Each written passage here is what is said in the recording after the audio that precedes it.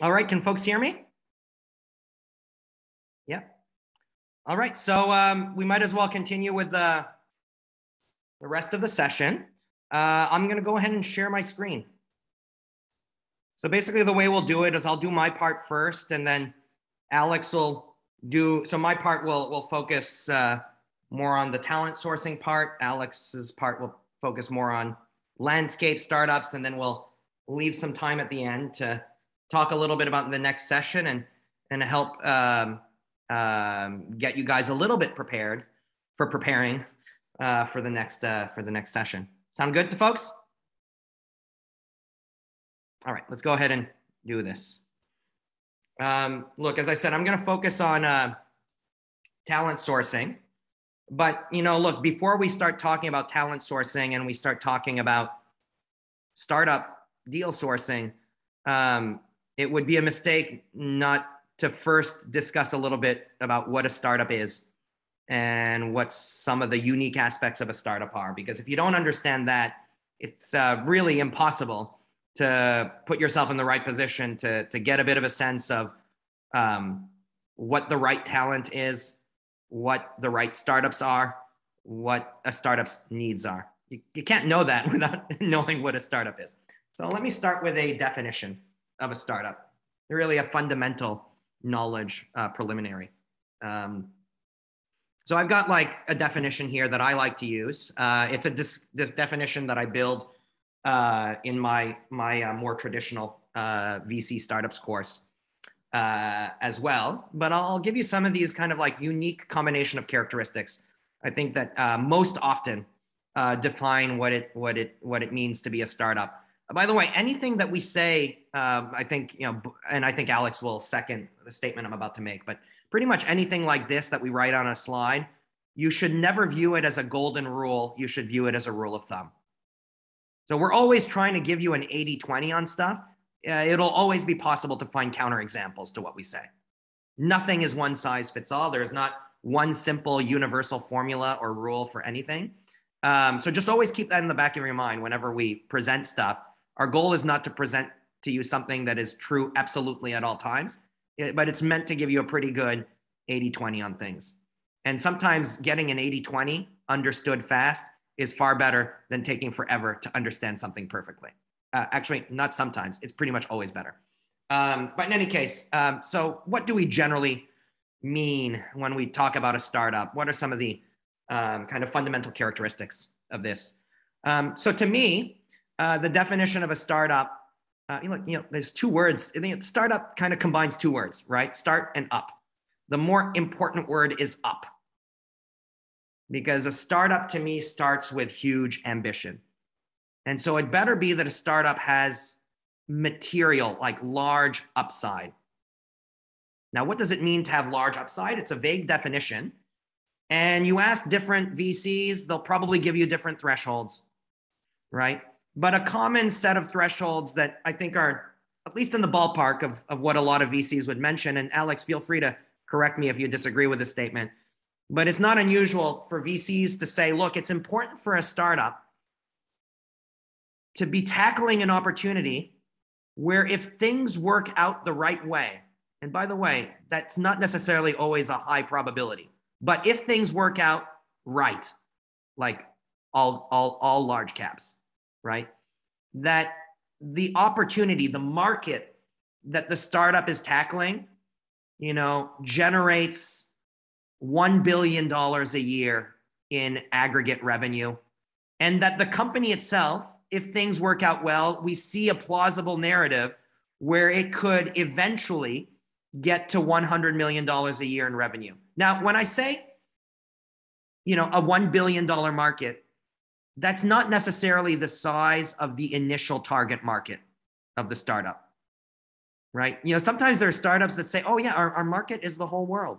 Every human being, now and forever into the future. A startup tells that to you and doesn't give you a tactical plan for how they'll get there and doesn't seem ultra focused on the early stages of the tactical plan. That's like a hopeless endeavor. It's like tremendously naive, right? So the initial target market does not need to be large like this. And actually, sometimes it's surprisingly niche. But you want to kind of use your vision to think about the broader narrative And the broader narrative must be that if you can conquer that initial target market and expand it in rational ways, that you see a path to these thresholds, right? So view this as like more of a vague definition on upside with some rough guidance on thresholds. And Alex, do you think this is kind of in the ballpark? Yeah, one of the things we always used to look at for market was what we'd call like elbow room. Knowing that when you're backing an early stage company, chances are that the business that you're backing today is not the business that's going to win. They're probably going to pivot 1 or 2 or 3 or maybe 5 times. So what's important is there enough elbow room in the market so that when this company inevitably pivots, they still have space to run? If the market is so constrained where if this business model doesn't work, you're dead in the water, those are the scary opportunities. And so you're looking for a market, as Jiro said, like there could be an initial target that you're going after that expands into a much larger market that has a lot of elbow room, knowing, okay, as we build customer bases and as we get closer to our users, we're going to learn and we're going to change the business model a few times to figure out what the end goal business model is. And there's so much space in this market to allow us to do so. Yeah, so maybe like something that's useful to add to this is you want a lot of upside, but you want a lot of optionality as well. So that it's not a scenario where you've only got one shot on goal. It's a scenario where you've got multiple shots. And there's a lot of factors that go into multiple shots. It has to be sufficiently cheap to take one shot.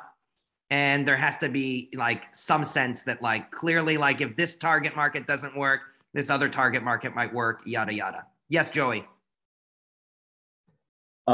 Would you consider young, fast-growing company that's actually cash flowing from early on? That's what? Sorry, what did you say? That's what? That generates cash flow from early on. Yeah. And that doesn't necessarily need equity, but can finance itself with debt. It could be a startup. Be considered a startup? Yeah. Yeah, absolutely. Being a startup does not absolutely require you to be losing money up front, although many startups do, and does not require you to take venture capital. If you don't need to raise the capital, and you may not need to raise VC. But by the way, you may not need money and still want to raise from VC because you think the VC can bring other sources of value as well, right? So I would say the upside is the key thing, right? Whether you're making money or not early on, there's not a hard and fast rule there. Usually they're losing money early on. And again, it's not absolutely necessary for you to raise VC. And sometimes the onus is on the VC to make the case for why they're sufficiently valuable that the startup should take money from them, even though they don't technically need the money right now.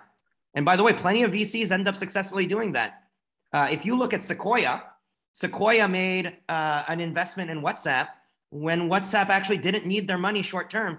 And actually, when WhatsApp got acquired by Facebook for $19 billion, they had not spent the Sequoia money that they had received, right? But Sequoia was useful to them in other ways. Among other things, gave them credibility, gave them contacts and relationships into Facebook, for instance, and stuff like that. So in any case, so starts with upside. Alex also, by talking about multiple shots on goal, or you called it elbow room, I like the term, highlighted something that is another core part of the definition of a startup, which is startups oftentimes start under conditions of extreme uncertainty. There's one practitioner that once quoted to me, said, look, a startup early stage is a company that is confused about who their customer is, what their product is, and how they'll make money. Sometimes that's actually accurate, which is about as much uncertainty as I can imagine to some extent. And so there's a large amount of core uncertainty on pretty fundamental elements of a business. If I want to kind of divide up the uncertainty into a few forms, you've got product uncertainty. What to produce? Is it possible to produce it? Is the production of the product or service scalable? There's beachhead market uncertainty. So the beachhead market is your initial target market. Who will you initially sell to? There's go-to-market uncertainty. How do you actually reach the buyers? Because once you have a product that the target market wants, they don't automatically know that you're offering a nice value proposition. How do you get them aware of that? Right? So how to reach buyers? And is your go-to-market strategy the combination of marketing and sales channel, marketing and sales message, pricing, customer success actions? Or is that nexus of stuff scalable and profitable? You got to figure that out. You got to resolve that uncertainty. That's go-to-market uncertainty. And then there's market expansion uncertainty. You got something that works. You're able to sell dog food to poodles in Canada. How do you figure out how to sell that, that dog food or an altered version of that dog food to poodles in France? How do you sell to poodles in the US? How do you sell to okay, I'm not a dog owner. The reason why I said the dog analogy is because of Andy Reckleff. He's a famous VC. Alex is very familiar with him. So what's another kind of dog? What's your dog type? Golden Doodle. A golden doodle. Like, how do you sell to golden doodles? And well, I by the way, my dog, I sent him to it was my father's dog. I sent him to my sister. I guess he was what is it? A Boston Terrier? Oh man, it's really bad. I was a bad dog owner. Yeah, right. How do you expand, right? And how far can you go? It's like Facebook, was initially as a target market, college students at prestigious universities in the US, then college students everywhere in the US, then college, high school, and parents in the US, then like eventually like a lot of the world, right? How do you expand these things, right? And how far can you go? There's uncertainty there too. Another aspect about startups is almost all of them start poor, right? They are resource constrained and they have to figure a lot of shit out. They're poor in terms of money, financial capital, but also human capital, finite human resources. They're a team of 2 to 3 people trying to kind of resolve the core early stages of uncertainty. That means they're spread thin. And consequently, well-run startups need to resolve this uncertainty in an efficient way. They need to prioritize resolving some forms of uncertainty first, quickly and cheaply. Do you want to add something, Alex? No, it's just funny that I'm working at a Series B, C stage company with over $100 million in the bank, and we're still confused about all these things. So it's some things are working. Some things are working, but when you use that analogy of confused about your customer and confused about your market and confused about how you make money, I think it takes a long time as a startup to figure those things out. It's not something you're gonna solve in a year. That's right. And by the way, you'll be continuously resolving these problems, new versions of them as you expand. So like you figure out how to make something kind of work in Montreal and in Toronto, and then you try to figure out how to make it work in Boston. It's not the same thing. So you're constantly, trying to figure new things out. But you're right. Like you never fully figure out anything. Let's all be realistic with ourselves, right? So, and then another, right? So they start poor. So they need to think about this. And then there's the question of defensibility. A good startup better be defensible. So that if a startup is successful in de-risking an opportunity by showing they've got the right product, selling it to the right market, and have an effective way to sell it there that is profitable, that once this becomes known to the rest of the market, other people can't come and take the lunch. So you need to have long run barriers to competition. And actually the long run here is usually important because while Joey highlighted that a startup can be profitable early on, oftentimes it is not. And so if you're losing money in the short term, you better be pretty profitable in the long term or else the NPV don't work, right? Yes, Youssef. Yeah, so I just had a quick question. So when a startup exits, like is solving these problems a condition of a startup like exiting to potentially IPO or acquire something? Or is this something that will just like last that investors decide they're comfortable with just in public markets like eventually? So like is solving this the ultimate goal of a startup? Or is this just going to be a condition of doing business forever? I mean, Alex, you want to answer that question? Yeah, startups that lose money. Back to Joey's point, because that's not every startup. Startups that lose money operate in this really weird cycle where, by definition, because you're losing money, you need to raise capital every year.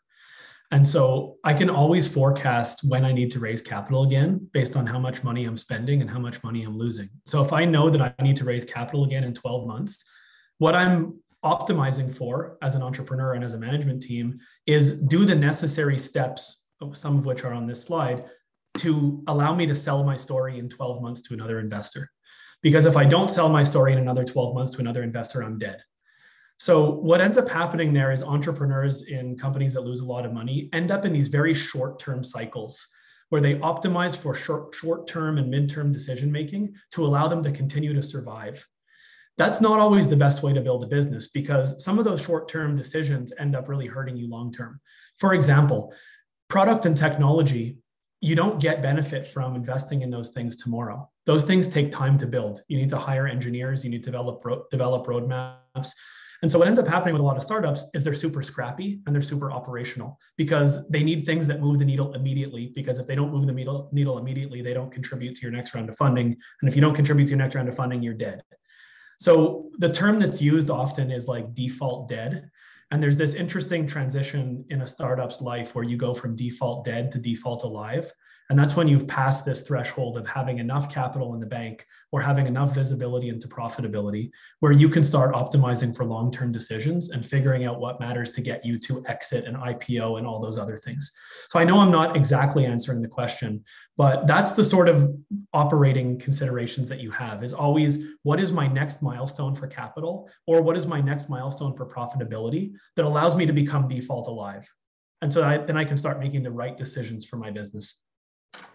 Yeah. And by the way, like in terms of the question relating to like what you need to achieve to have exit be realistic, that actually varies over time, depending on market conditions, right? So like with the recent rise in SPACs, like the ability to exit fairly quickly for some companies has become a bit of an option that wasn't there for an extended period of time, almost basically for like 15 to 20 years after the dot-com bubble burst, right? Partially as a reaction to people getting burned during the dot-com bubble. So these things ebb and flow on the basis of market conditions. So it's kind of, there isn't really a timeless answer to your question in that particular way. But in some sense, what Alex just mentioned is in some sense a more timeless principle that relates to that question. Awesome. Yeah. Right. So, I want to emphasize, this is a pretty unique combination of characteristics for companies. Very few companies have all of these aspects, right? And this unique combination of characteristics leads to a unique life cycle and journey for a startup compared to most companies, both other kind of less upside, less uncertainty, magnified entrepreneurial ventures. Think small and medium entrepreneurial ventures, right? Or like more mature companies that are large, right? The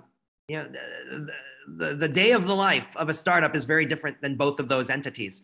And the day of the life in a startup, there's some aspects of it that like evolve and change over time. And so, one thing that I like to talk about with startups is the life cycle of a startup. And look, Alex will have a more nuanced appreciation of the realities of a startup on a day-to-day.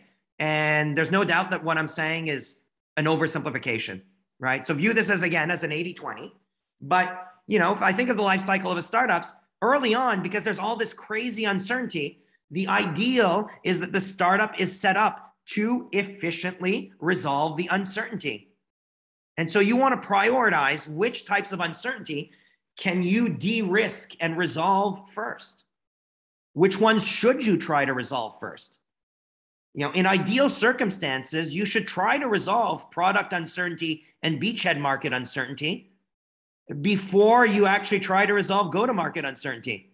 You need to establish that you have a legitimate value proposition before you try to achieve a growth proposition. Because if you try to achieve growth, but your dog food is shit, good luck with that. You need to make sure you got tasty dog food before you start trying to like pay money to present it to a bunch of poodles, right? So makes sense to tackle this, the combination of these two uncertainties, before you invest too much in tackling this. And only once you have a growth proposition that combines a value prop and clarity on how to predictably scale, ideally in a profitable way, only then should you start aggressively spending money in actually scaling to the max. Because or else, look, it's easy to grow if you are selling a quarter for a nickel. But that ain't taking you anywhere good, because that's what we call a negative NPV project. So you need to make sure that customer acquisition is positive NPV before you start going bonkers acquiring customers. Like, look, sometimes it's not as clean as that because of competitive pressures and stuff like that. So sometimes you don't try to solve this uncertainty. I call solving this, well, I don't call it. Andy Rachleff, the person we mentioned before, is the person who popularized the term. He was one of the founding partners of Benchmark, which is another one of the most famous VC firms in the world. But resolving these two things, you can call that product market fit or establishing a value proposition. Resolving go-to-market uncertainty is finding go-to-market fit, at least in your initial target markets. And then once you do that, then you start aggressively scaling in the sense that you rinse, repeat on the stuff that you figured out works. But while you are rinse, repeat on the stuff that works, that's like an execution-focused thing. You are also trying to find other ways to grow. In other words, you are still trying to figure out new things so that you can scale even more. And so in this phase, you are still a little bit confused, even in ideal circumstances, on who your customer is, what you're producing, and how to make money, because you're trying to find other ways to create value. And so this aggressive scaling phase, actually, interestingly enough, has kind of two things going on. An execution phase where you're doing the stuff that you figured out works, and miniature, sometimes not so miniature, but like new versions of figuring stuff out again so that you can find other ways to grow. So like, these two phases tend to be super experimental. You're honestly, like, to some extent, sometimes more focused on learning than on earning. Whereas once you get to this stage, you're focused on earning on the stuff you know works, and you're focusing on learning on the other stuff that you hope will give you even more earnings down the road. Because you need to do that other stuff to achieve the upside as well, because usually your early markets are not large enough to feed your ambition, the upside that you want. And to me, that's kind of what the life cycle of startups looks like. And so the point is here, there's a lot of experimentation, right? And then there's a phase in the life of a startup where things change, where now you need to kind of grow up a little bit and also execute, right? And so startups tend to change a lot here. They tend to raise a lot more money here. And startups need to be really nimble in learning here, and they still need to be nimble in learning here in some way as well. And so you need to know those core things, because that starts to tell you what sort of people you need in these organizations. And to some extent, how do the needs in terms of people and resources change once you navigate from here to here to here? Because the people a startup need actually, do sometimes change non-negligibly over the life of a startup. That's why you actually have some people who are super valuable, but who hop from one startup to the next because they're particularly valuable early on. And so understanding that tells you what sort of talent you're looking for. And so hopefully, this is a very quick 80-20, but I think it's important to internalize some of these statements and some of these observations before you even think about any sort of sourcing, either, talent, or startups deals, right? So let's talk a little bit about talent sourcing. I have in my slides a framework for evaluating people. But when I say people here, I really mean founding teams. In the interest of time, I will not present this in today's lecture. What I will do instead is I will give you guys a YouTube video, a link to a YouTube video where I actually present this. Okay, because I want to give Alex his time to present his stuff as well.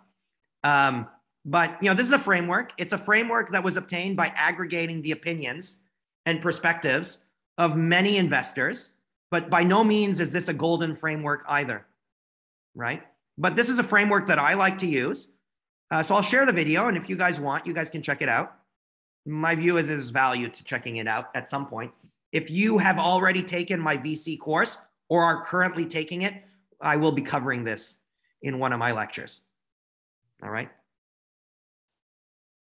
If you want a quicker version of this, because my video here will be like almost an hour.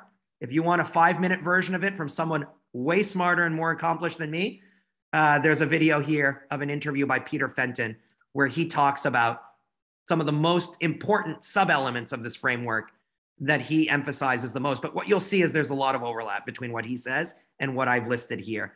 Peter Fenton is the main partner at Benchmark Capital now. I mean, Benchmark is a legendary VC firm in so many ways. He is one of my favorite VCs to listen to. Any content you can find on Peter Fenton is usually extremely interesting. I mean, he doesn't have a lot of content though. That's right. He is a quality over quantity person for sure. But I mean, like, you listen to him talk, and honestly, it's pretty impressive the way his mind works. He breaks things down in a super effective first principle way. And you can also tell just by hearing him talk that he builds trust with the entrepreneurs he partners with, like, big time. I mean, it is really remarkable. So he's definitely a person you should keep track of. But as Alex says, there's not a ton of content. But there's enough that there's a lot to be learned from him. So yeah, look, I mean, my point here is you want to have a framework for evaluating people, a framework for evaluating startups, because it tells you what deals you should be interested in sourcing and which talent you should be interested in looping into your network so as to make you a more credible adder of value to portfolio companies and to help you know who should be on your radar that might be an interesting founder in the future as well. And so this brings forth this question of networking. And so, like, networking is important, but you also want to think about networking beyond founders. I emphasized founders in this framework. By the way, it's called F and Good Boss because I kind of took letters for each of the key elements to check out. And I kind of rejigged everything to make it an acronym. That, anyway, nerds like to do that, right? So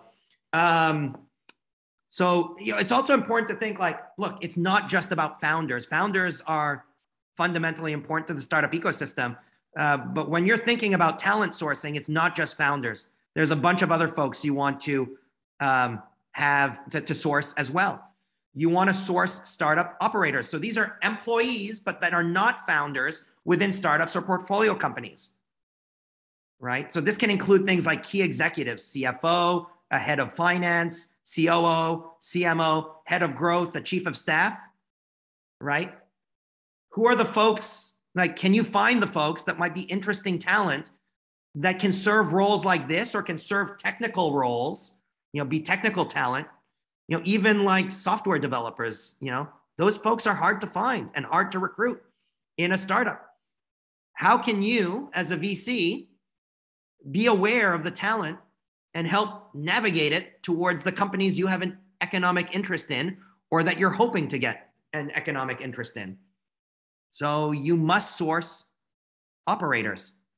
You also want to think about sourcing future founders. So it's not just about finding the founders who are already, the people who are already founders that you think are promising.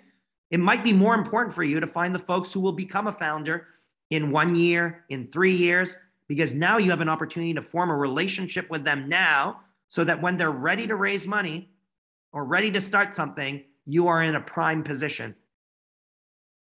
Industry experts, talent that is also important to source.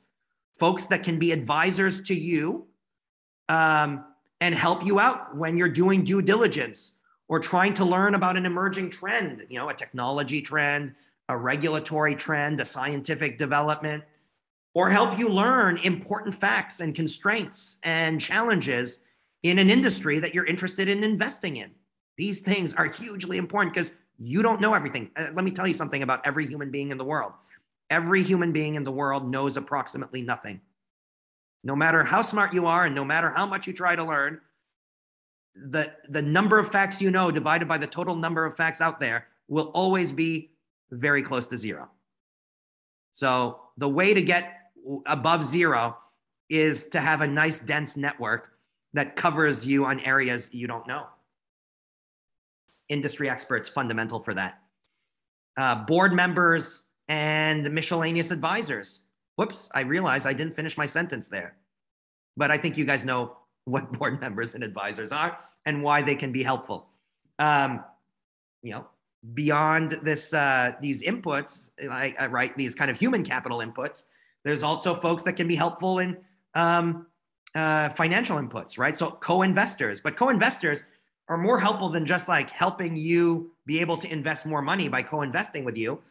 They can help you by, also helping you with learning, but also by making you more credible, by looping you into some of the stuff that they source. Hugely important, right? And then finally, your network on limited partners is important too. Limited partners, if you're a VC, they're the investors in your fund, right? So you want to source and develop relationships with the investors in your fund and potentially new LPs as well. So when I think about talent sourcing, I think about all these different forms of talents and founders, current founders. And so remember to think flexibly about what it means to be talent. Is anyone that can help make you more successful in your activities in the space and help and that's really about helping make your companies the companies you invest in more successful, and helping you pick better companies to bet on and helping you be aware of those things. So hugely important. By the way, this framework that I have here, there's one thing that's kind of missing from this framework, but that I think for like these non-founder roles is really important. I'd be curious actually to what extent you agree with me, Alex, but I suspect you'll agree. Which is like for some of these non-founder roles, openness and generosity matters a lot. Like how generous are they with their time and how open are they in sharing their knowledge with you or with the portfolio company? Some people are very open, some people aren't. It's the folks that are open, not open just with their knowledge, but also open with their network. This is one where I see so much variation in practice.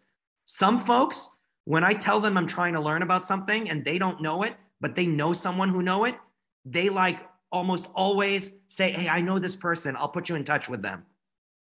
Like those people are gold. If they've got a deep network and they loop you into that network, like those are the people that in my experience, I've benefited the most from.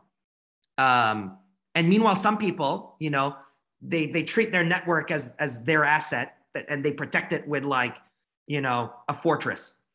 And they never tell you who the folks they know is, or they'll tell you, but they won't connect you, right?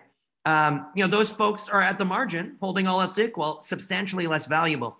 Now with founders, it's a little bit less obvious whether you want them to be open and generous like that. Because at the end of the day, being open and generous can mean that you get more easily spread thin. You don't have enough focus because you want to help others all the time. And you might be less effective at protecting value. So, this is one where it's a little bit debatable, much more debatable to me, whether this is good for founders, a good trait for founders, but for the other supporters of an ecosystem, to me, like almost like essential. Alex, would you generally agree with that? Absolutely.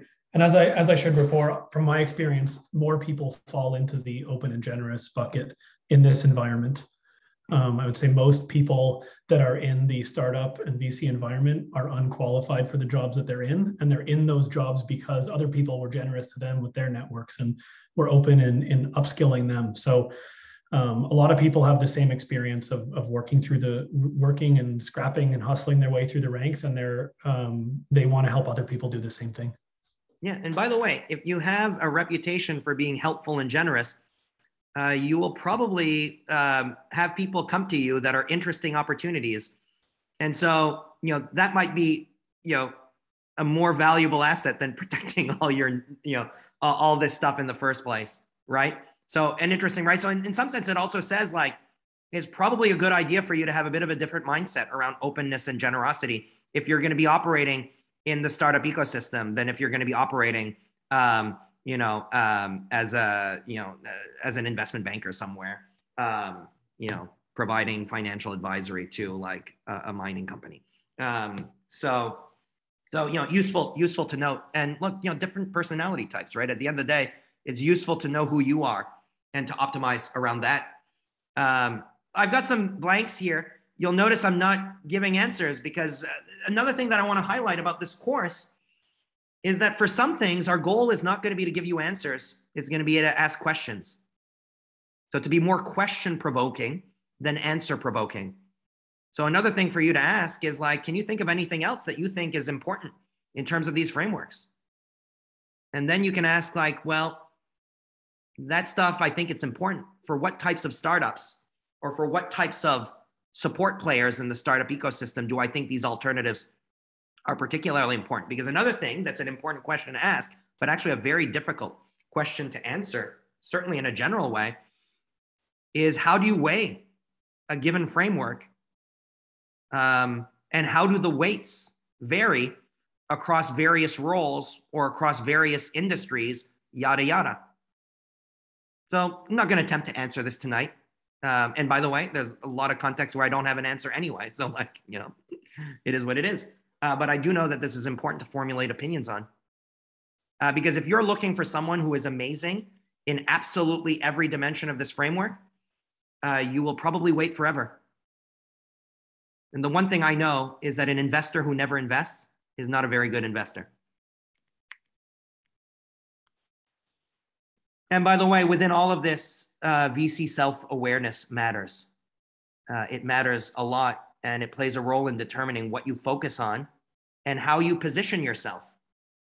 Because how you position yourself is going to govern who you interact with.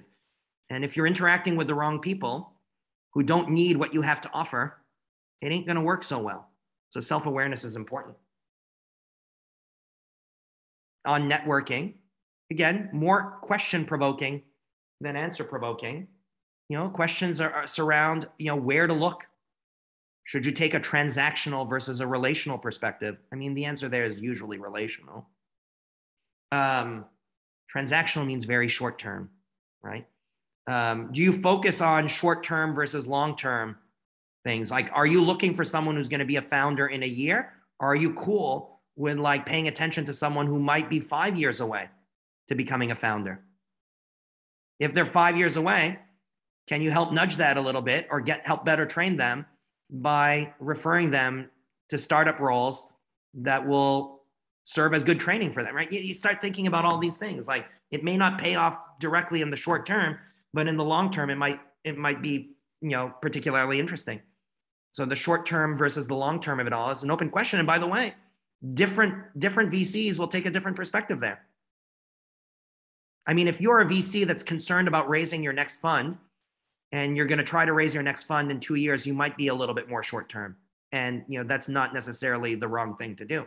So you want to think a little bit situationally about these things. When you're building a network, not every network node is the same. You've got some near orbits that are the people that you focus on preserving the tightest links with.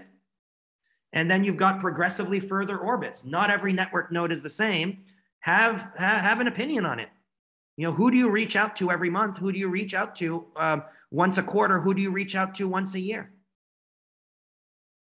Like, to me, that seems relevant. And a lot of folks that I've talked to that I respect a lot and oftentimes communicate things a little bit in this manner as well. They have a clear opinion on who the closest people to them in their network is, and progressively who's a little bit further. And it's not to say that the people that are far are not good. It's just like a question of match, right? And then there's this question of give versus take. Well, ideally, you'd like to focus on win-wins. And that requires you to know your connections, motivations, their goals, etc. It's not just about you. It's a community. It's not, you're not the center of the universe, and neither are they. So, the ideal is relationships that are win-win, because those are the ones that are likely to be most aligned. Again, on answering these questions, not really the focus in many parts of the course on providing answers, because one of the main reasons is answers are not one size fits all, and the right answer depends on you, and we don't know you, so it's better to make you equipped to answer it for yourself in a way that is attuned to you, than it is to give an answer that may be more reflective about us, where we don't even pretend to have the right answer for ourselves at this stage, right? And these answers kind of change over time.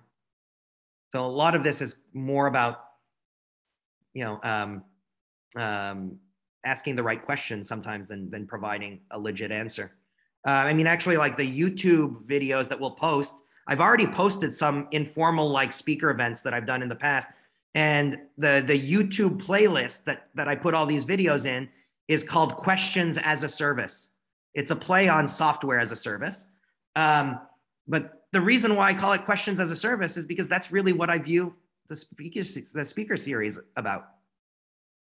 It's about asking the right questions to help you learn, and to put you in a position to learn more effectively. And I think that's more valuable. Folks are welcome to comment on whether they like that or not. If you believe like there aren't enough concrete answers provided in the course, we certainly would like to know. Not sure what we can do about it, but like useful to know what student preferences center around. And then finally, one last thing that I'll say, and then I'll let Alex take over, is an observation on beyond networking, on advising and adding value. And this is pretty short because it's pretty obvious. Fundamental building blocks for being a good advisor and for credibly being able to tell a startup or a founder that you can help add value beyond the money you give them, fundamentally include being effective at learning by conversation and having a great network. So both personalities of the course are fundamental here, right? So I'll leave it at that, I think. Yep, I'll leave it at that. The last slide is actually someone who used to be my housemate. I won't talk about that today. Although he's one of the best people at sizing up talent that I have ever met in my life. But I'll let Alex take it over from here. So Alex, you should be able to share your screen. I'll stop my share now. Jiro, do you want to pause for 2 seconds in case there are any questions or thoughts there? Yeah, that's probably a good idea. Anyone have any questions? By the way, you guys can always just ask away. Okay, like that is encouraged. But yeah, if anyone has any questions, I know we went fast, but feel free to chime in.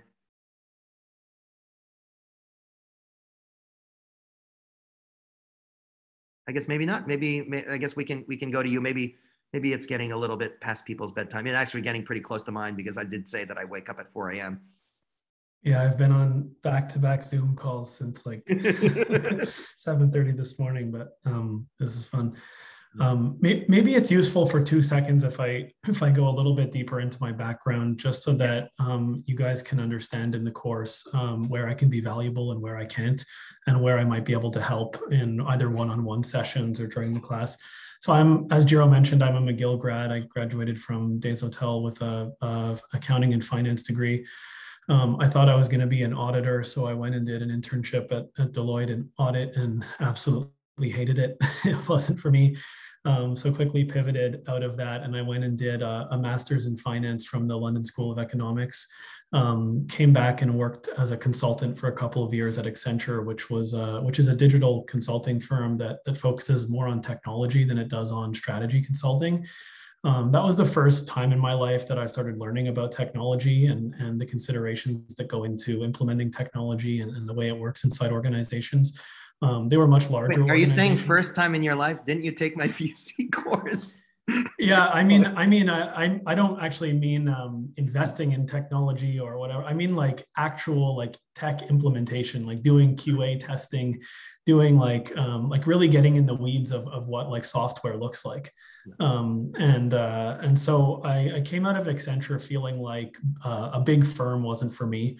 I'm really motivated by like building things myself and by being super autonomous and by really just feeling like I have an impact on the company that I'm working at. And so I thought that a small firm was going to be a lot more beneficial for my style. So I joined Inovia. At the time, Inovia was a really small fund. We were like 12 people or something. We were only an early stage fund. We had, a couple $100 million under management, but nothing really of note. Throughout my 5 years there, it was an absolutely unbelievable experience. We raised a few $1 billion of capital across both early and growth stage investing. We hired some unbelievable partners, including Patrick Pichette, who was the ex-CFO of Google, Dennis Kavelman, who was the ex-CFO of BlackBerry, Steve Woods, who was a technical leader at Google in Canada, and just some unbelievable people that I got the pleasure of working with and learning from. Throughout that time, I was an investor on our early stage team. I led about a dozen investments. I sat on the board of 6 or 7 companies, including companies like Clearbank, RenoRun, Alaya Care, and a number of others. Was involved in doing deals like Wealthsimple, was involved in companies like Lightspeed, and just had a tremendous experience learning alongside some of the best entrepreneurs across Canada and the US. I would say when I joined the fund and started interacting with people like Andrew at Clearbank or Mike at Wealthsimple, like these are people that were extremely daunting for me to feel like I was in the same room as. And throughout my 5 years, I gained a lot of confidence in the way that I speak to those individuals and the value that I think that I can bring to them, and found my own personal brand. I wanted to be an operator myself. I felt more, actually after 5 years, I felt more aligned with most of the entrepreneurs that I spent my time with than I did with the investors. And that's just a personal preference. So I decided to join a company that I had invested in 2 years prior and had spent 2 years on the board of as the chief of staff, to a company called RenoRun. Essentially, we're building Amazon for construction. So we can deliver construction materials to job sites through a digital e-commerce experience in a couple of hours. So a builder can order 1,000 sheets of drywall across town, and we'll get it there through a digitally enabled experience. We operate our own warehouses. We manage our own inventory and supply chain. We have our own vehicles that you may see around Montreal, our own drivers that we employ, and we're expanding rapidly. We're in 5 cities right now, launching quickly across the US with a new city every couple of months. And my role as chief of staff is a really interesting one. I was kind of able to craft the role myself with the things that I really wanted to spend time doing. And so my primary responsibility is building the operating system of the company, which means how do we make decisions? How do we manage teams? How do we work together as an executive team? How do we disseminate information across the company? We have about 450 employees now. And so the actual internal operating system of a company that has 450 employees across a number of cities is actually really challenging. And so it's stuff that I'm spending a lot of time learning about. I'm speaking to my network, to Jiro's whole point in this presentation that he just gave. All of my learning and all of the things that I'm implementing at RenoRun are things that I'm learning by speaking to other people. I'm talking to former founders, former chief of staffs, executive coaches, other startups, other entrepreneurs, and I'm consolidating all that information from the people that I'm speaking to, and I'm trying to implement the things that I think matter most and will drive the most value to our company. I also lead fundraising and investor relations. We raised a $140 million Series B round, which I led in the second half of last year, which actually hasn't been announced publicly yet. So keep it in this room. And I lead data and analytics, so how we use data to drive decisions as a company. And I also lead executive hiring. So we're hiring 5 C-level and VP level roles right now across different stages of our different areas of our company. So that's my role. I manage a team of people that help me accomplish those goals, and I report directly to the CEO, who I'm hoping that will come to this class at some point in the semester and share his story with you.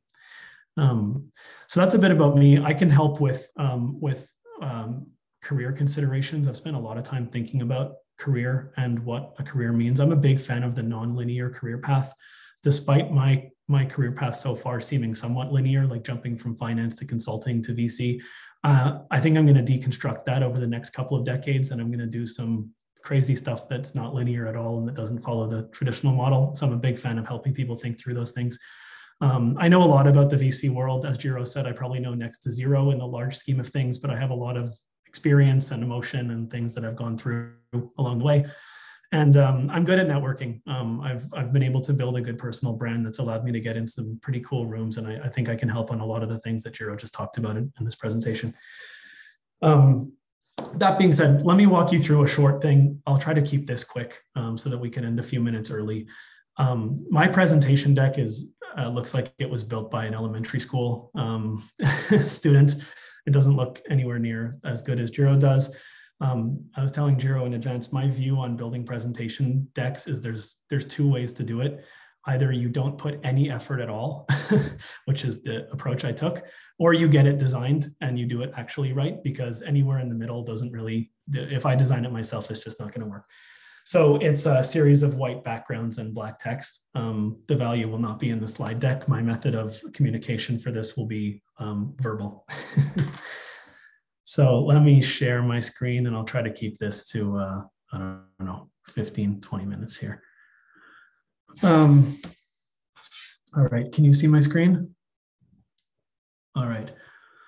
I titled this presentation Young, Wild, and Free, and no, I'm not referring to my days as a student at McGill. I'm referring to the current state of private capital markets because they really are absolutely wild right now, and we're in completely unprecedented times for the startup ecosystem, for the life of a founder, and for the life of a VC. Does anybody recognize either of these two fine gentlemen? Any guesses, Victoria? That's Ashton Kutcher. Yeah, and what about the other man? No clue. Yeah. I don't know his name, but it's the WeWork guy. Yeah, so that's Adam Newman. He is the founder. He was the CEO. He'll always be the founder of WeWork. He married into Gwyneth Paltrow's family, I think her sister, and quickly started getting into the ranks of fame by meeting a whole bunch of cool Hollywood and New York rich people that he built his network off of. Essentially, the way I'm going to run this short presentation is to just tell three quick stories, very, very quick stories. The story of WeWork is an absolutely crazy one. There's a book called The Cult of We, which is one of the craziest books I've read in recent memory, which basically details the rise and fall of this company. WeWork at one point was worth $47 billion and had raised between 10 and $15 billion of venture capital financing. This is the chart that I found on Google somewhere, but this is the chart here of WeWork's valuation by funding round. So between 2009 and 2019, this company basically went from nothing, to Jiro's points around solving a bunch of uncertainties, to SoftBank valuing this company at nearly $50 billion. If you take a step back and think about what WeWork is as a business, WeWork is a real estate company. It leases out space in an office building. It puts in some dollars of renovation to make it look a little sexier, some nice glass, a couple of meeting rooms, vending machines, some beer taps. And then it divides up the space and it releases it to a bunch of startups, businesses, professional service firms. And in the process of doing so, hopefully it makes money. So it might lease a floor for $10,000, put a couple $100,000 of work into it, and then release it for maybe $15,000 a month, divided amongst all these micro tenants. Adam Newman didn't pitch it as a real estate company. Adam Newman pitched this business as a tech company. And the reason why he pitched it as a tech company was so that he could get the interest of venture capitalists to be able to raise capital. He was addicted to raising capital. He was addicted to talking to VC firms. And he didn't only raise capital from VC firms. He started off with the likes of Excel and Benchmark and some other really, really well-known venture firms that basically only invested because of his own charisma. He was, again, selling a real estate firm as a tech company, but he still raised early stage venture capital. As he started developing traction, he got a $10 billion check from Masa Son at SoftBank. SoftBank is a really interesting firm to dig into and research a little bit more. But he also got checks into this company from Fidelity, Goldman Sachs, JP Morgan, T. Rowe Price. And the question here begs, why are a bunch of mutual funds and investment banks and some of the largest banks in the country putting dollars into a real estate firm run by a guy with no experience at a $47 billion valuation? So that's story number one. And if you want to learn more about WeWork and go more into detail on all of that, this is a widely documented story that is all over the internet on various posts and books. The second story here, and most of you may recognize him, is a famous NBA basketball player, Steph Curry, probably one of the best shooters of all time, definitely a Hall of Famer, several-time NBA champion. Steph Curry also does a lot of stuff off the basketball court, one of which is he's a venture capitalist, which is really interesting. He actually backed a company in the Inovia portfolio, which you can see in the image down here. Steph Curry buys into Snap Travel, which is a company that I had the pleasure of working a little bit on that's based out of Ontario. He also invested in Pinterest, Slice, Palm, Brandless, and he actually raised a fund, his own venture capital fund, where he deploys his own capital and actually has a few LPs that he invests in. So that's story number two. And story number three, weirdly enough, is about a mattress. And somehow this mattress in a box is a tech company that is, instead of a mattress, the global sleep company that actually IPO'd on the New York Stock Exchange. And again, this is similar to the WeWork story. This was not sold to venture capitalists as a mattress. This was sold as, disrupting sleep, and all the things that they were going to build around how to disrupt sleep. This is a physical mattress that's put in a box and shipped in the mail. And venture capital firms, I know this is blurry, I'm not really sure why. Venture capital firms own 30% of this company. So what's the point of talking about all this? Well, if we take a step back and think back to the title of the presentation of Young, Wild, and Free, why is a mutual fund like Fidelity funding a cash-burning real estate company without doing any due diligence? Why is an NBA player raising a venture fund? And how did a mattress become a technology company? This speaks to the current state of the private capital markets. It is wild. With more capital in the market, and I'll walk through a couple of facts in a second, but with more capital in the market than ever, with more competition from more types of funds than ever, people and firms are looking for any angle they can get, essentially. So they're backing more growth stage companies that are burning more cash and that contain more risk. They're backing companies that aren't even tech companies in the hopes that one day they may do something tech related. And you've got so many players from so many different areas of the market penetrating at once into this category. Jiro, any thoughts on any of that or anything to add? I mean, I think a first order question to ask off of this, although I don't think we necessarily want to emphasize on answering this right now, is in a situation like this, what are your concerns about the state of this market, in a 1 to 5 year horizon? And how might that impact everything around the ecosystem down the road? But that's a pretty complicated nut to crack. So I'm not sure you want to give a quick 80-20 on that. But that's something that I think about, in addition, I think, to the issues you're going to talk about when I look at this trend, to be continued, I guess.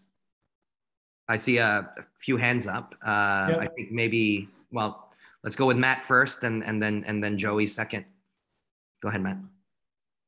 Hi, thanks. I was just curious because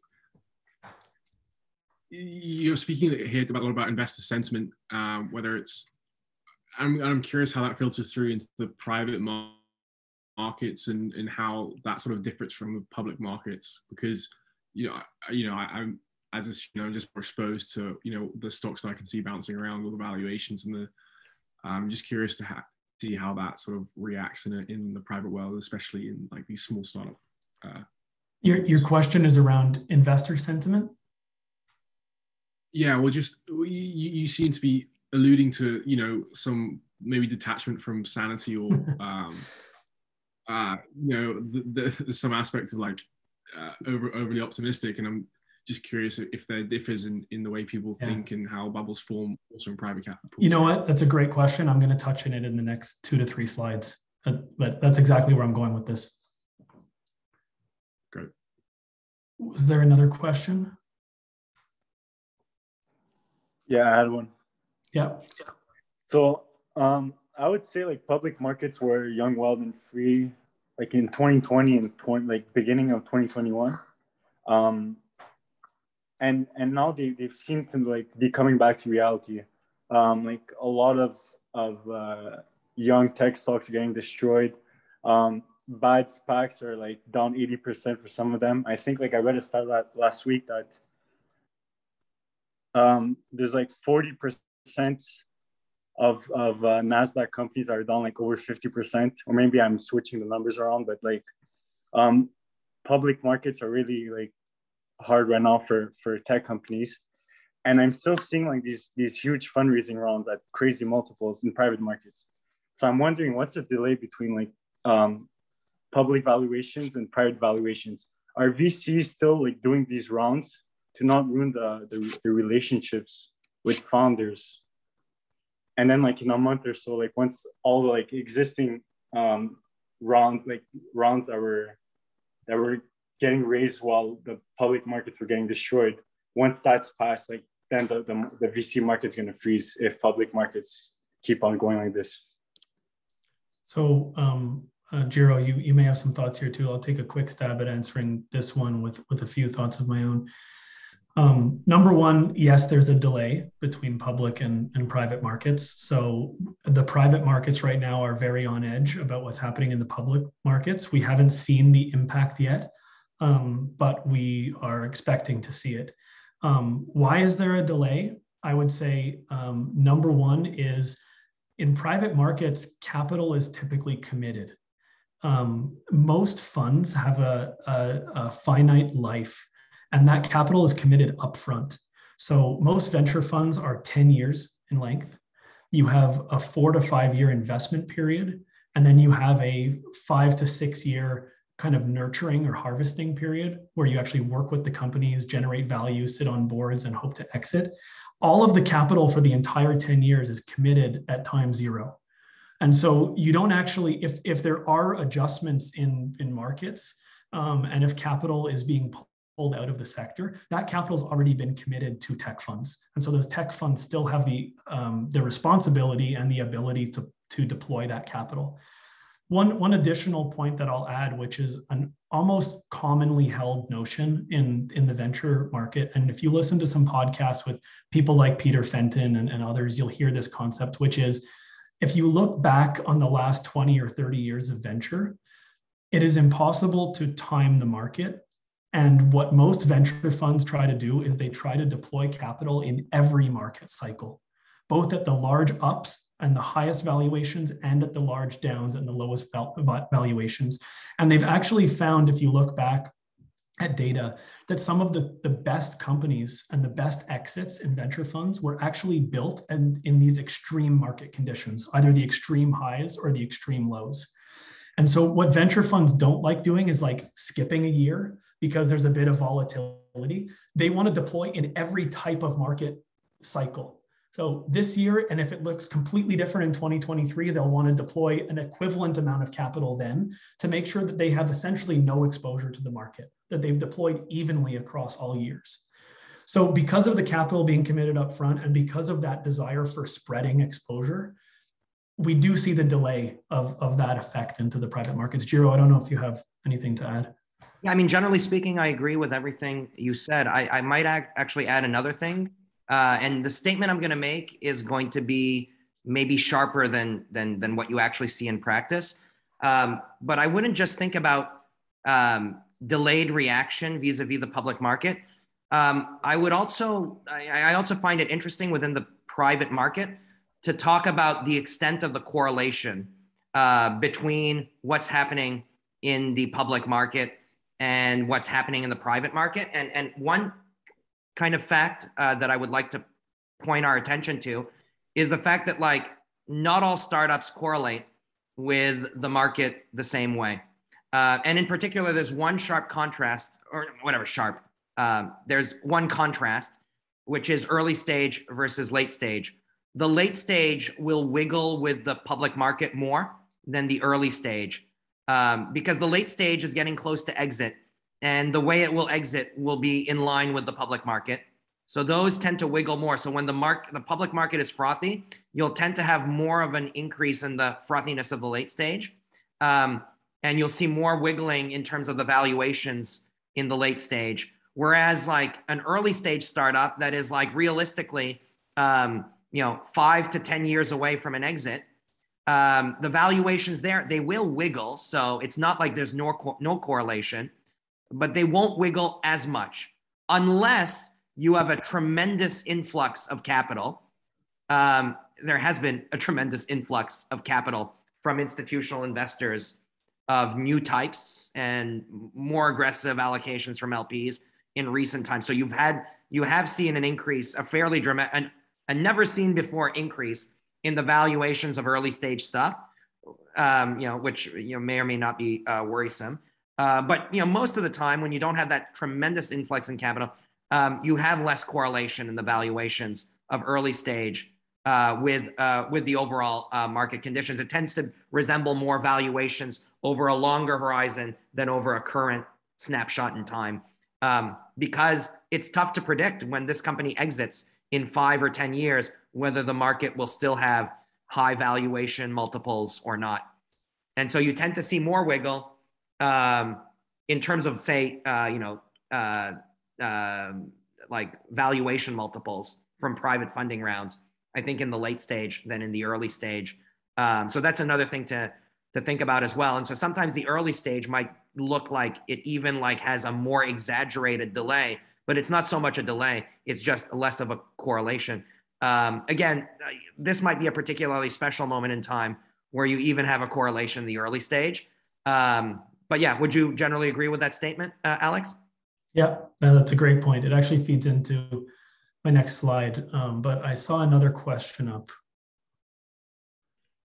Hi, I had a question. I know like Theranos and obviously with WeWork, it's getting crazy in the States and the SEC is looking into like implementing more regulation. I'm just wondering on that note, what's happening in Canada? Is it as wild and free here, and regulation wise, what's happening here? Yeah, is it as wild and free? Yes. The geographical borders essentially for venture capital are broken down. Every deal in Canada that I competed on in the last few years, I was competing with US firms. So they are, one of the strategies when markets get competitive is to look in different places, right? And so you've already seen the decoupling of this like Silicon Valley as the only place in the world where companies exist. Companies are getting backed in other geographies more than they ever have before by venture capitalists. In terms of regulations, it's a very difficult answer. That's something that we can all do more research on. In the case of Theranos, for those who aren't familiar, it's the company that promised to take your blood tests at home or inside Walgreens. They actually rolled out machines inside Walgreens for blood testing and all this kind of stuff. It turned out the entire science behind it was bullshit, and that she essentially had faked the science to raise venture capital. And that's part of what Jiro talked about before, is like, how do you keep de-risking things and resolving uncertainty so that you can reach your next milestone and raise more capital? Well, they couldn't reach the uncertainty or de-risk it, so they faked that in order to continue, and then it flywheels from there. Which is, by the way, essentially, maybe I'll add one little thing. This speaks also to the value industry experts. I can give you a little anecdote. When I was first being asked to develop this course, actually, before I actually started lecturing to you, Alex, I actually talked about Theranos to one of my old roommates from college, who's a medical school professor at UC San Francisco. And so we ended up talking about Theranos, and him and his wife, who's also a medical school professor, they both were like, look, seems exciting, and there seems to be a lot of hype around this. We, for the life of us, do not understand how this technology can work. And then they broke down the whole process of blood testing at a first principles level to me and tied it to statistics. The volume of blood you have, blood is like a data set. Less volume, smaller data set. How the fuck can you learn a lot with less data? And I mean, it turns out that they were right. So, you know, sometimes it's useful to like rely on experts for due diligence who actually understand, who are like real doctors, right? So in any case, so I just thought I would mention that. The really difficult thing here from a regulatory perspective is everything that Theranos did and everything that WeWork did, their boards signed off on. And that's the really puzzling piece here from a founder VC thing, is Adam Newman was personally investing cash inside WeWork properties. He was getting paid out from WeWork properties. He was getting super voting agreements where, despite only owning 10 or 20%, he voted for 80% of the shareholders. He was, you know, in doing side deals with people. He actually owned the WeWork trademark himself on his personal name. All of the things I just mentioned, his board signed off on. His board, composed of Benchmark and Excel and SoftBank, signed those documents authorizing all those things to happen. So this was, going back to my point at the top, why are these companies investing with zero due diligence? They didn't due diligence the company. They didn't look under the hood. They didn't go and evaluate Theranos's technology or science. And that's because of, that's a result of the crazy competitive market that we're in. If you don't sign a term sheet in 3 days, you lose the deal because someone else is going to do it. If you ask too many questions, you lose the deal because someone else was asking less questions. And so it's puzzling from a regulatory standpoint to answer, because legally all those things went through a formal board of directors, and the board of directors didn't uphold their fiduciary responsibility to the company. And we can dig in more in our board session on some of those topics and responsibilities of a board and how some of that stuff happens. I'd be going into the next slide, and I'll move through this quick. Like, the reason why you see Fidelity and T. Rowe Price and Goldman Sachs investing in early stage companies is it's very obvious. They were missing these returns in the public sector.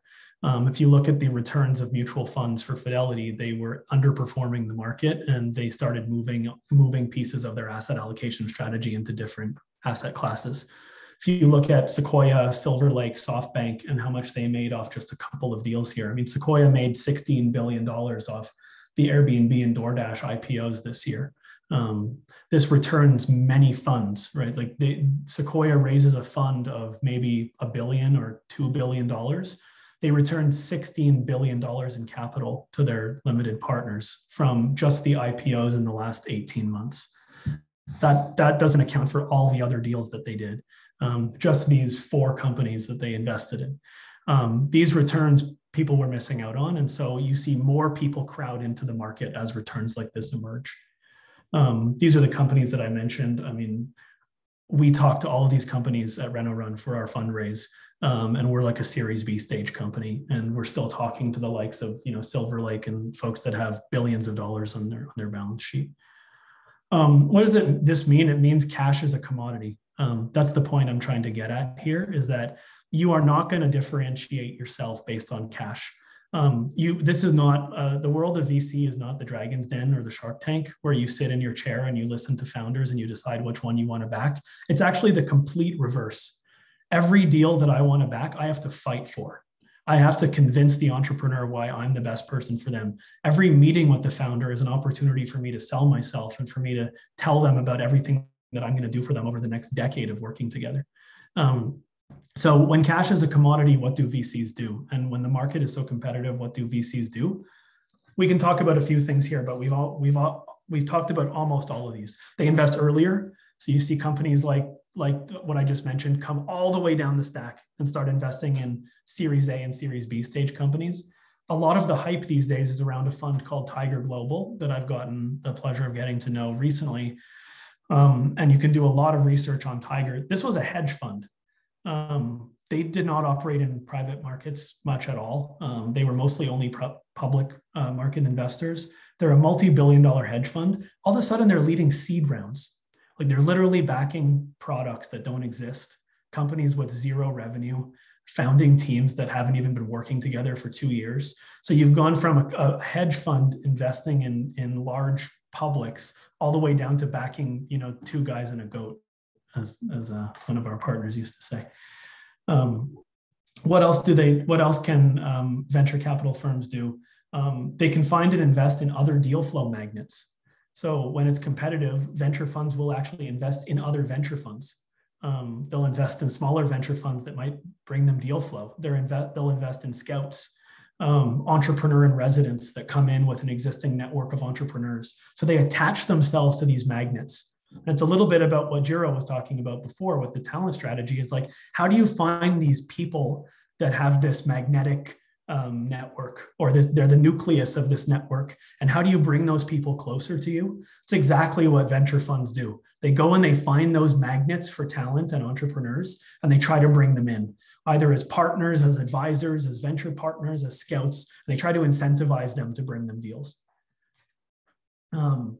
What's another thing they can do? They can loosen the criteria for what a tech company is. And we've seen this all over the place. Everything is a tech company now. The new thing now is everything's a fintech company because it's such a hot category. So they, in the past, it was venture funds. If you look in the bubble of like the 2000s, when it was like the dot-com bubble, and then from then it was all software and mobile. It had to be a SaaS company. You had to have 80% margins. You had to be building real software. Now anything can pass. You can be a real estate company. You can be a mattress. Anything, depending on the way the founder sells the story, can be a tech company. Another thing VCs do is they create value-added services. My experience with value-added services is it's mostly bullshit. VCs will create this as a marketing tactic, right? We're going to source you talent. We're going to help you with your M&A strategy. We're going to help you with XYZ. If you read most credible VC blogs on Twitter, and you follow some prominent VCs, most founders pick a venture capitalist because of the person that they're going to be working with and because of the relationship that they've built with that person. An entrepreneur doesn't typically rely on a venture firm to help them source talent or to help them evaluate something. That's going to be a core competency of the founder and the CEO in most cases. Number 5, pay more. So valuations go up in competitive markets, and move quicker. When I left Inovia, we were doing deals in 1 day. We'd get a partner pitch, and we would decide immediately after the partner pitch if we were moving forward, and we would issue a term sheet or not. But we knew that if we waited even 3 or 4 days to complete our due diligence, we were going to lose the deal. And so you needed to find earlier and earlier signals, and you needed to be able to do more work in advance of actual fundraises if you were going to stand any chance at making a decision. And number 6 is enhanced data-driven sourcing capabilities. So how do you, as I just said, find people earlier, and how do you find people that otherwise aren't crossing your desk? So we could spend an entire class exploring each one of these 6 things, and a lot of these things will come back up in other sections of the course. And the fundamental concept here that I think is worth sharing, which is like the number 1 rule of VC, is that it's a power law. And what does this mean? It means that 6% of the deals produce over 60% of the returns, and more than half of the deals lose money. And if you compare that with like top funds, this is the same report here from Andreessen Horowitz, but most funds have about the same number of wins as they do losses. So again, it's the same stat that about half of your companies basically go bankrupt and are written off to zero as an investor. And the other half have to make up for all the ones that went bankrupt and way more. And so that's what the power law means, which is like, if I do 10 deals as a venture capitalist, chances are my deal number 1 and 2 in that ranking are going to generate all of the return. This is not a strategy. A venture capital firm is not a strategy where you want to expect returns from every company and try to equally weight them and try to take appropriate risk and all that kind of stuff. You want to swing for the fences with every single deal that you do, because you need to find the winner. One thing I might add as a caveat here is that the statements that Alex made, I agree with. I would say they're more representative of early stage investing than true like late stage investing. Like early part of growth stage, that's still somewhat true. But like the very late stage, like the power law thing is no longer, like you're a little bit more defensive with your investment strategy there. Correct. Great call out, Jiro. I think it's actually important as we go through the course that we do call out the differences in early and growth stage investing. My experience is largely with early stage investing, and so you'll see a lot of my data biased towards that. But in early stage investing, it's actually fully rational to back a founder like Adam Newman. It's fully rational to back a mattress company like Casper. It's fully rational to back the wackiest person you've ever met taking on building a blood testing company that they're going to roll out through Walgreens, because those are the outliers. You need to invest in outliers that are going to generate the massive return. You can't just invest in a conservative portfolio of moderate companies. All this to say, so everything up to here to say that the primary role of a venture capitalist is to be a deal flow magnet. That is responsibility number one. And I may actually simplify this sentence and say like a talent magnet. Back to Jiro's point, which is like, it's all about the people that you're meeting and the people that you can convince to like you and spend time with you. Your responsibility is to find the deal, like the one deal. And in order to find the one deal, you've got to meet a lot of people, and you've got to invest in more than one deal. And you've got to spend time with more than one company. But it's all about finding that one big hit. And if you're a venture capitalist and you find the one big hit, it completely transforms your career. What you need to be able to do to achieve this is locate incredible entrepreneurs. Like, where are they? How do I get in touch with them? How do I find them? How do I meet them? Number two is like, how do I get these people to care about me and build relationships with me? How do I add value to them? How do I figure out what they want and try to give that to them? And how do I convince them to want to work with me over every other person that they're speaking to? These are really difficult things to do, really, really difficult. And so you need to be focused and focus on doing it with a small subset to start with and build that as a skill. So one more slide here, and then maybe we could just end with 5 minutes of questions or thoughts if anybody has it. We can go back into this at another lecture, and I think maybe what we'll do is we'll go back into this as we introduce the talents or the sourcing project in a couple of weeks to give you a few more tips and tricks on what it looks like to source a deal. These are some early, like there's 6 ideas here for you, and I would say learn these in the context of the sourcing project. You should try a few of these things for the sourcing project, and you should try things that aren't on this list as well for the sourcing project. Number one is very simple, which is like use data. So figure out what you're looking for, build some filters and criteria, and roll out those filters and criteria across the web. I would spend a lot of time doing this as a venture capitalist. I would have 25 active projects on LinkedIn trying to find people that met different criteria and very specific criteria. I'd be looking for somebody in a certain region that had previously worked at a certain company whose title said, stealth mode or building something new, or who was a previous executive at a Canadian, top 10 tech company. Like there's very specific filtering criteria you can use to identify really high quality people and actually build like long lists and data sets that you can say, okay, here's people I'm going to build a relationship with over the next couple of years. A second approach is to actually build an investment thesis. And the genesis of this approach is what I call focus. It's impossible to try to go out into the market and meet every single entrepreneur. So what do? You focus on something that you can get smart at quickly. I did this in my 3rd year at Inovia. I decided that I wanted to back a company working in the fertility space. There's a growing trend in fertility where people are waiting until older and older to have children. And as you wait until you get older, your chances of infertility actually jump significantly. And so we have a growing population of infertile couples looking to have children. So I backed a company in San Francisco called Future Family, which actually offers financing for IVF.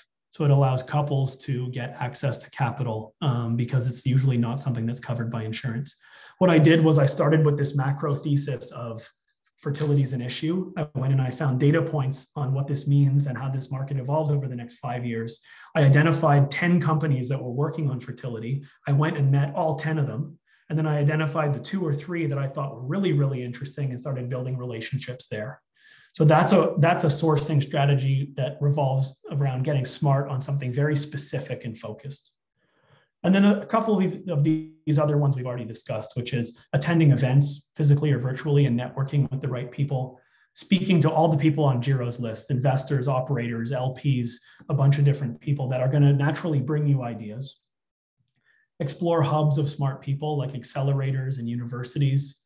And another thing that VC firms do, which we'll touch on in another lecture, is if you do a whole exercise on sourcing and you have a smart thesis that you think about and you go out and you don't find anything, start it yourself. And VC funds will start companies themselves and actually plug in their own staff or hire management teams and run those businesses. And there's been some extremely successful tech companies that have actually been started inside venture funds based on them being not capable of sourcing that deal. So this is not an exhaustive list. It's a list of ideas and stuff that I wish we had more time to dig into on a one-by-one basis.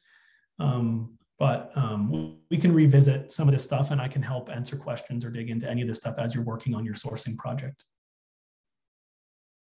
Any thoughts on that, Jiro? No, I mean, I think I agree with everything you said. And I see that we're kind of getting close to the end point of time for the session. One thing that seems to have happened is I don't think we'll have time to talk about preparing you guys a little bit for next week's session.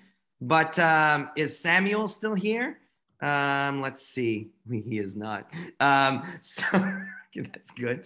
So maybe we're not going to get a Slack channel, because I was going to say, hey, if the Slack channel is up, maybe we can have a little bit of a discussion there. Well, okay. We will see about that one. Okay, I was really banking on Samuel still being here when I started saying this. But like maybe, okay, don't hesitate as you prepare for this session. You can shoot Alex and I emails. Well, it might be tough if we start to get 40 emails. The readings that we put there as recommended readings by Bill Gurley will be very helpful for that session. They're going to summarize it a hell of a lot better than I'm going to summarize it. I think that, like, while we're not saying there's required readings, like in absence of us having the opportunity to discuss it today, I strongly recommend those readings. It'll take 15 minutes. By the way, in general, like Bill Gurley, yet another benchmark person. I guess he retired recently. That's right? Yeah. So like, but like his blog posts are gold. They're probably the most quality per unit of blog posts, full stop, by a large margin. So, you know, those are great readings. There's a lot of other Bill Gurley readings that I've found super helpful in my own course development. And I think a lot of both startup founders and investors have found extremely helpful as well. But yeah, so highly recommend that you guys read that stuff. Do some homework on Joel as well. By the way, the Joel session is going to be a little bit different than most of our sessions because despite the fact that he was, for a short period of time, Alex's hockey coach, neither of us know him professionally well.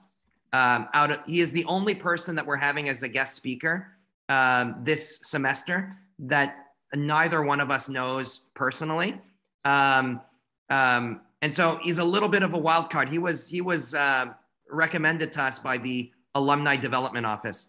So look, he's definitely very knowledgeable in his space and has, you know, an outlier level of experience with SPACs. But that's one where even Alex and I feel like we don't know exactly how, like for a lot of the other conversations, we kind of feel more confident in how it's going to go than with this one. So, you know, expect maybe a bit of a wild card. read up on him a little bit would be helpful. Yeah, so that would be a little bit of a word of advice. So read up on those materials, read up on the person. I mean, in general, that statement holds true for any session for you guys, because you guys won't know any of them personally. So hopefully that's a little bit of useful guidance. If you guys have real pertinent questions, you can email Alex and I, and we'll divvy up the responding or something like that. We'll try our best, let's put it that way. But hopefully the session seemed interesting to everyone. I think we can wrap up the session, but if anyone wants to ask some questions post-session, I'm happy to stick around a little bit longer. Alex, don't want to speak for you, but I've got a few minutes if there's any questions. So if any questions, great. And to those who are about to pop out, again, good luck making your decision on whether you think this is the right course for you. And we hope to see you again next week. So have a good evening, everyone. Thank you. Thank you. Thank you. Thank you. Thank you. Hi, Professor Barrett. I was wondering if I could actually ask you a quick question. Oh, please don't call me that. Oh, sorry. Alex? Don't call me Professor Kondo either. I don't like it either. Oh, yeah. Sorry, I've been addressing you that way in emails. You can call me Alex. Yeah. Okay. I was just wondering, so at your current firm, you said it was like e-commerce for construction materials. I was wondering if you guys were planning in the future to move on to like the end of the life cycle as well. I think it's like 30% of construction materials are wasted after a project. And like, that's like a pretty big area to capitalize on. So I was just like interested in whether you guys would maybe focus on that in the future as well, or if you already were. We actually offer free returns. So what we'll do is we'll say like order as much as you need, and whatever you don't use, we'll come by and pick up at the end of the week or at the end of the project. So we actually do try to minimize the waste on the job site as much as possible. What we're not doing a good job yet of is actually measuring that. So I need to be able, like for our next fundraise, I would love to have a slide on the actual data point behind what waste reduction we contribute to. Okay, awesome. Thank you. Good thought, though. That's good advice. Any other questions? Yeah, I just had a quick question about a point that I think two of you made at the end of the lecture about how early stage firms mostly go for like these outsized outlier returns, which is why a deal can get done in one day. And then Jiro, you mentioned that like late stage investment firms generally have more information, doesn't really go like that. Is that reflected? Like, do those, when you look at like the performance of VCs, like do early stage, do those outliers correlate to like a really high return over time compared to like later stage, less risky investment firms, if that makes sense? I mean, the mean return is not the same thing as the spread of returns.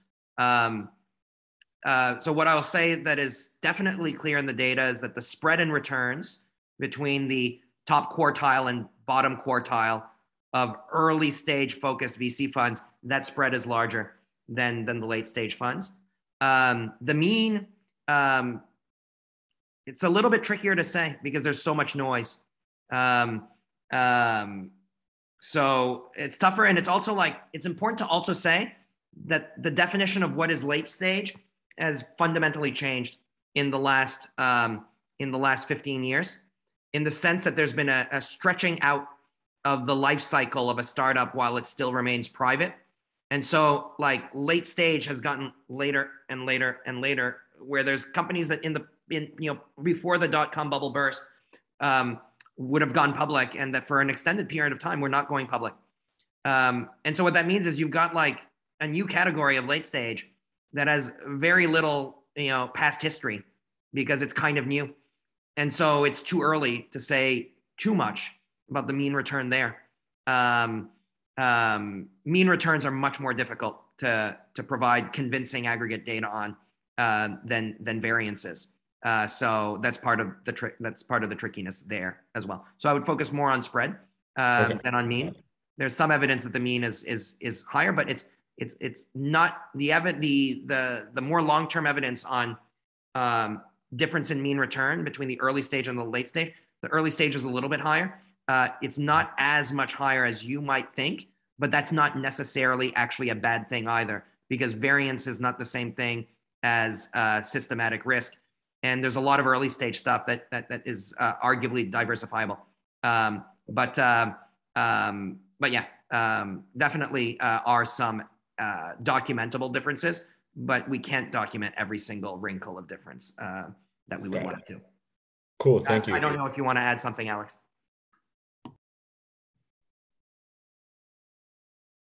Any other questions? For me, it's a bit unrelated to class, but Alex, if it's okay with you, you mentioned earlier that that you believe you have a good outlook on career and career advice, and I'm at my last semester now, so I would love the option, if possible, to not now, of course, but to kind of talk to you about it. Sure. And yeah. Send me an email and we'll book some time. I appreciate that. Thank you. Yeah, no worries. I actually have a small question.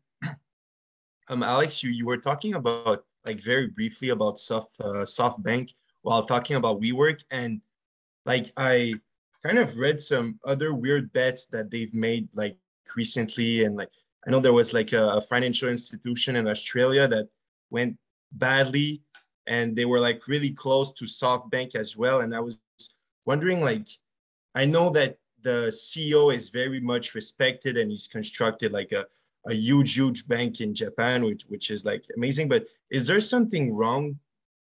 It's really open as a question, but like, is there something wrong with their like investments or their client relationships sometimes as a bank?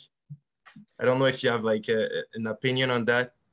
Yeah, so I think we can talk about SoftBank a lot in the class. I'm 99% sure that we're going to have somebody from SoftBank come to a guest lecture, so we can and he just left SoftBank. He's actually a McGill grad, and so it's actually good that he just left, because we can dig in and peel back the layers of what's going on there. He was there during the WeWork stuff, so he's a friend of mine who's doing his MBA at Stanford right now and is a Montrealer, but he spent 4 years at SoftBank, I think. So what I'd say is I have some intuitions there, but let's uncover that subject as we go through the class. In short, they went and raised $100 billion from a mixture of, Middle Eastern governments, a whole bunch of banks and non-traditional investors in this category. And then they went out and they made a whole bunch of extremely risky investments with billions of dollar checks. So to Jiro's point around, like, when you said what I was saying is mostly early stage, yes, except for SoftBank, because they treat $5 billion checks like early stage deals. And it's quite a different strategy. So I'm looking for, well, let's unpack that as we go through.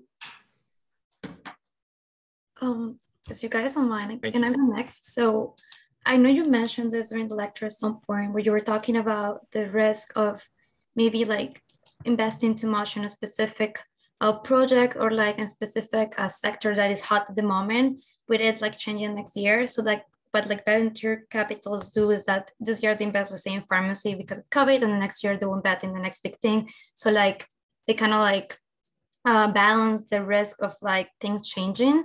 But like I was wondering how that exactly works, because the underlying risk of each sector is different, right? And the amount of capital that you invest in one sector and then you can lose is completely different, and the risk like changes depending on like the sector, like whatever type of investment you're making.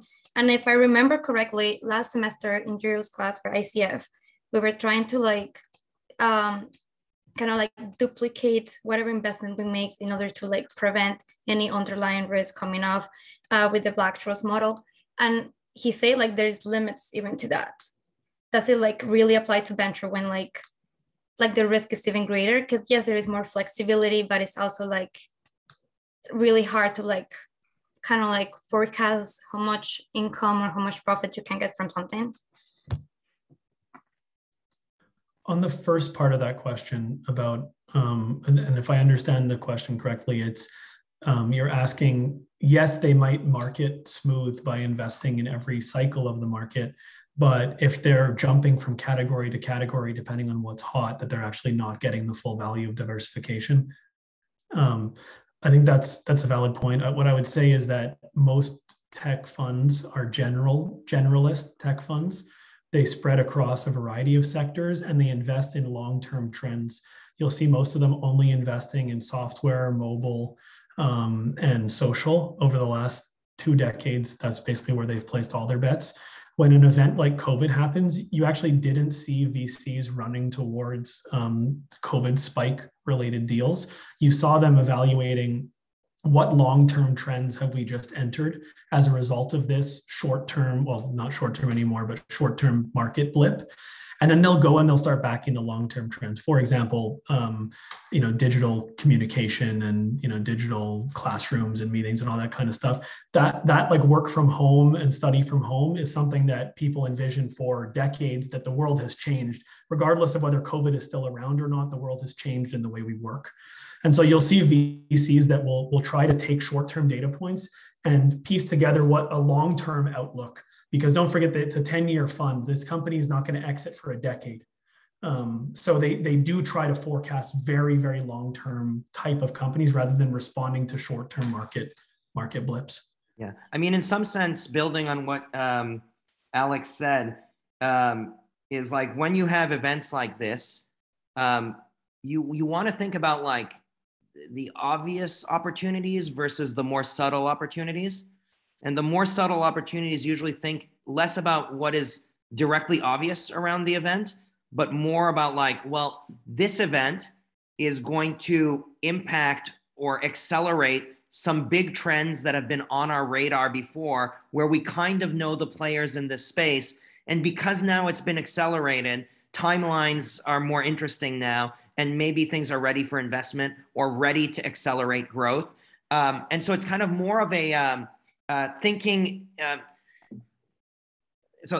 about the more subtle opportunities that surround these events.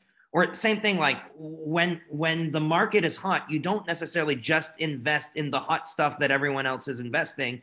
You try to find the stuff that, despite the hotness, is a bit ignored at the relative margin, right? So for instance, think of another big trigger. This thing gets invented, right? A lot of people see this thing getting invented and they're like, oh, let's invest in app developers who will make, versions of software that exists on a computer for this. Well, that was obvious to everyone. Everyone invested in that. And actually probably the returns there were not that spectacular, despite the smartphone wave. But the more interesting returns, we're thinking about when you get this device made, what are the things where there wasn't software for stuff before, but where that software is enabled by this? Think Uber, right? And stuff like that. So you look for Bill Gurley likes to say, look for the white space that is impacted by new technology triggers or new platform triggers, where you've got important markets that, the old version of whatever this was, computing or whatnot, couldn't service their needs, but this new version provides brand new things you can do with this capacity, right? And you'd be surprised how many people, because part of it is you need to imagine something that doesn't exist yet. And that's more difficult. The best VCs try to think of things that way, more at a first principles level. What hasn't been done before, but that is now enabled by whatever is happening, or is now accelerated by whatever is happening. Okay, that makes sense. And as a short question, because I'm also in your venture class, are you going to be tying up sometimes what we learned in the other class to the actual application in this class? Yeah, I mean, in fact, some of the slides that I presented today, you will see carbon copies of them in my. Yeah, I think you talk about part of it today in class. Yeah. So there's going to be some linkages. These are not the same course. They are very different, but I view them as being complementary.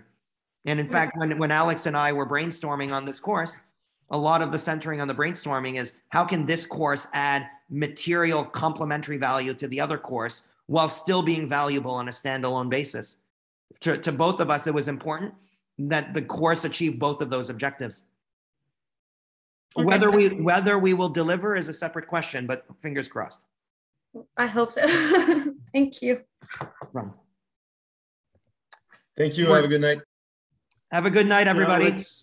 Alex, you want to stick around for another couple of minutes? Sure. Can I ask one question, like short question? Sure. Yeah. Oh yeah. Thank you guys. Good night. Bye-bye. Alex, you said like you invested in personally to RenoRun, if I remember correctly, right? I invested through Inovia, yeah. I know, yeah. Like my question was what makes I'm sure like you had the other opportunities to invest other companies as well. I'm not sure if you have already, but what made the difference for RenoRun that you committed yourself personally? It's a lot of what we discussed tonight, which is chemistry with the founding team, feeling like they are outlier individuals that can solve difficult problems and attract other quality people, elbow room in the market to be able to iterate in a massive space and find a business model that works, and excitement about the mission and purpose of the company. So it's those things very rarely align. They may sound simple, but after meeting thousands of companies, it's a difficult set of things to actually align in the same place. Thank you. Thank you, guys. Have a good one. Thanks, Hussein. Have a good evening.